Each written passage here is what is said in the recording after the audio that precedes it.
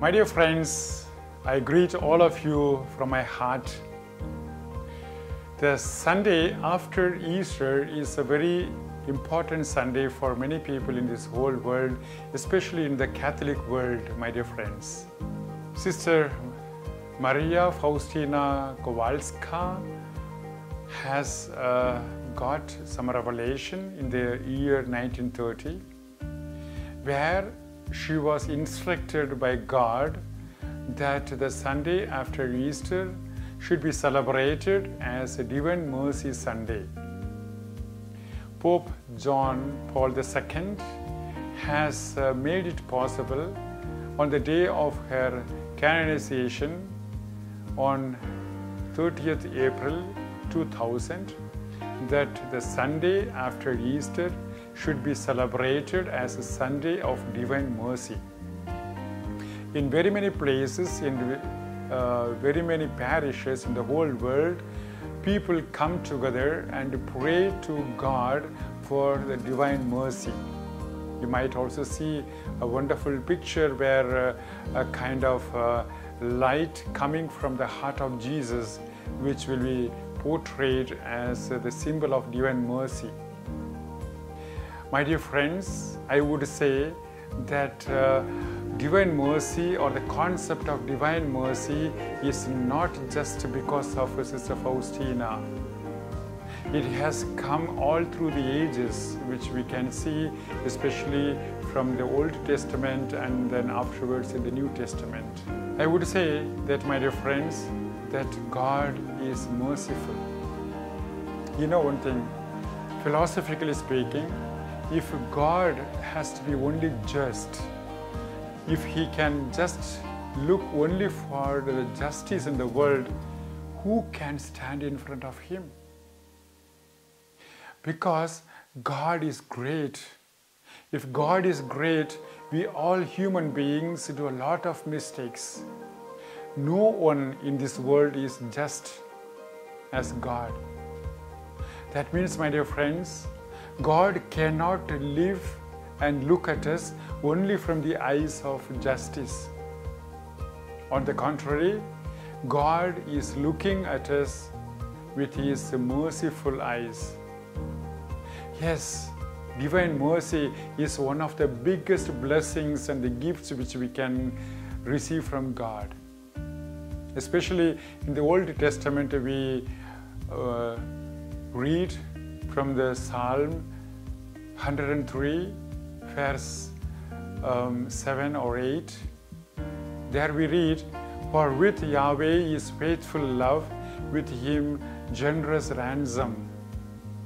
In the book of Ezekiel, capital 33, verse 11, we read, "As I live, declares the Lord Yahweh, I do not take pleasure on the death of the wicked, but in the conversion of the wicked, who changes his ways and saves his life."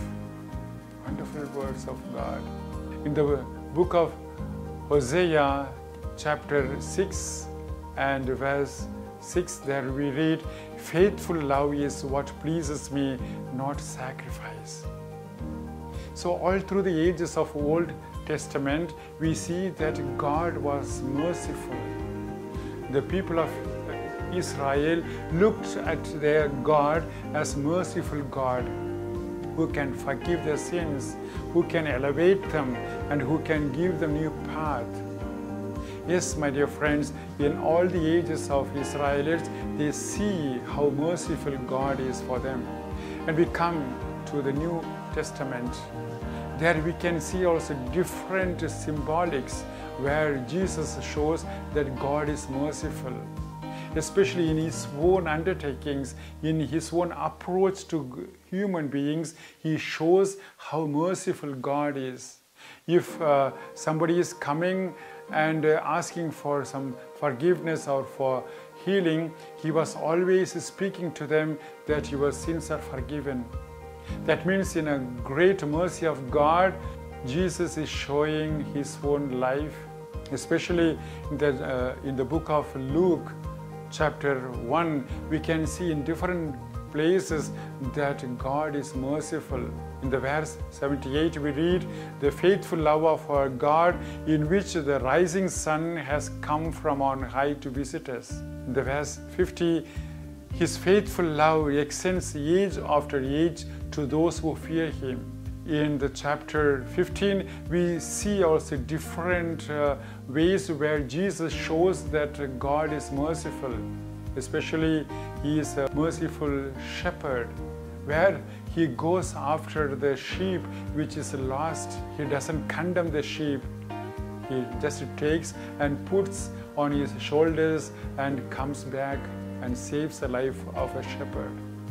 The same way, you might have heard also the story of a merciful father where one of the sons goes away from him and he takes all his property, and after a couple of months where he becomes poor and he becomes lonely, he comes back to the father.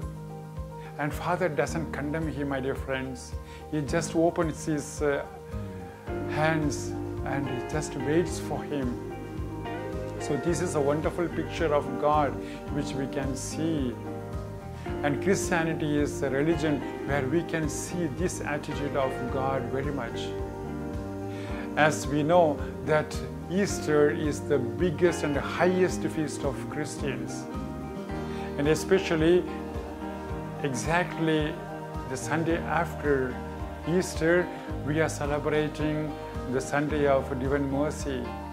That means, my dear friends, in the old ages, that means after the Christianity has started, it was a very important Sunday because on Easter Sunday, the people were baptized. And after getting baptized, they were so happy and they were carrying the white garments whole week. And they come the Sunday after Easter to the church and they really are happy, and with that their baptism ceremony comes to end. That's why, for example, my dear friends, we speak in Germany the Sunday after Easter as White Sunday. Of course, we give communion to the children, in that way we celebrate, but White Sunday, that means, which is coming from the tradition of the Catholic Church, where the baptized people are in the church. I would wish very much that we just believe this, that God is merciful. God is great. That means He has a big heart for everybody. And He just pours out His love for everybody who comes to Him. Only that we have to turn back to God. That means we have to show our own love to Him. My dear friends, the Sunday of Divine Mercy is a great gift for everybody. I wish all of you and me too that we really enjoy the great love which we get from the heart of Jesus. Jesus as Savior, Jesus as Redeemer, Jesus as the path of our life.